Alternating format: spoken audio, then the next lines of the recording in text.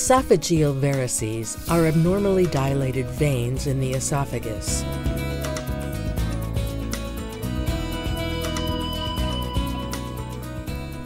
Under normal circumstances, blood from the intestine, spleen, and pancreas enters the liver through a large blood vessel called the portal vein.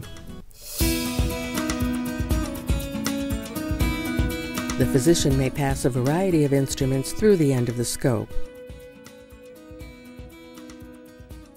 These will aid in removing gallstones, taking biopsies, placing stents for drainage, and other therapies.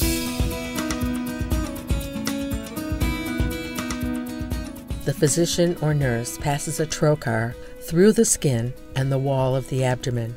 A percutaneous endoscopic gastrostomy is an outpatient procedure in which a feeding tube is placed into the stomach through the abdominal wall during an upper endoscopy.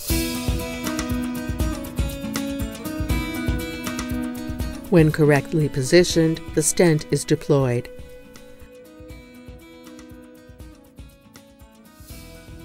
After deployment, the delivery system and wire are removed. During the procedure, the patient is carefully monitored.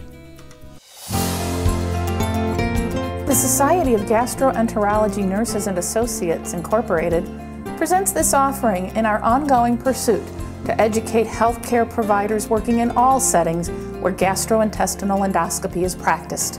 Only chemical germicides cleared by the FDA as high-level disinfectants and sterilants should be used for high-level disinfection.